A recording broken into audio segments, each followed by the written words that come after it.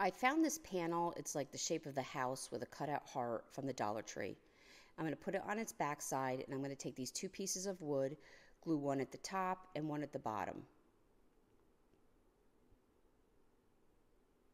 I found this buffalo check mesh at Hobby Lobby, and I'm going to take about a 30-inch piece of it and scoot down the center and create this large bow. I'm going to take some floral wire and wrap it in the center to hold this bow together and get a nice tight fit.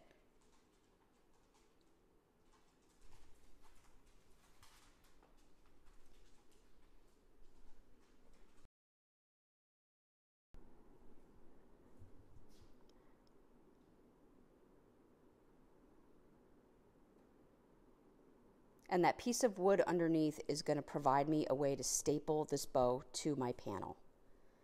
I found these conversation hearts at Dollar General. They were $1 a piece, and I'm going to glue starting at the bottom, and I kind of liked having the hanger still there, so I'm going to do the first one and then glue the second one on top of the hanger. One says "Be Mine," "Cutie Pie," and "Hug Me." I love the sparkles in them, and again, they were $1 each. I am going to remove that last hanger. I didn't like that still being there.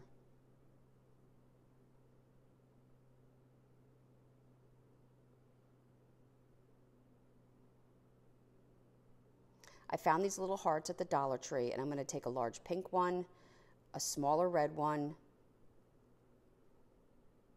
and a natural toned one. And I'm going to glue them together in a cluster. I'm going to take a small block and use it as a spacer, glue it in the center of my bow, and add the triple hearts.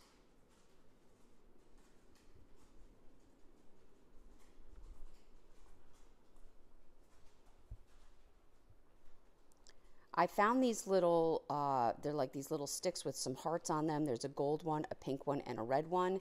And I'm going to glue them coming out of the chimney.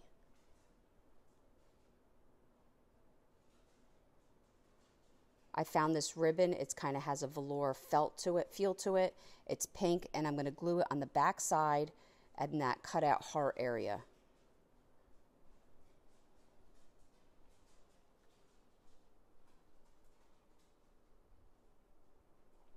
I'm really happy how this came out. Thank you so much for watching. I really hope you enjoyed this video. For other tutorials, go check us out on YouTube. You can now watch all our videos at chalkitupfancy.com. For any paint products, tissue paper transfers, or mesh stencils, chalkitupfancy.com. Thank you so much for watching.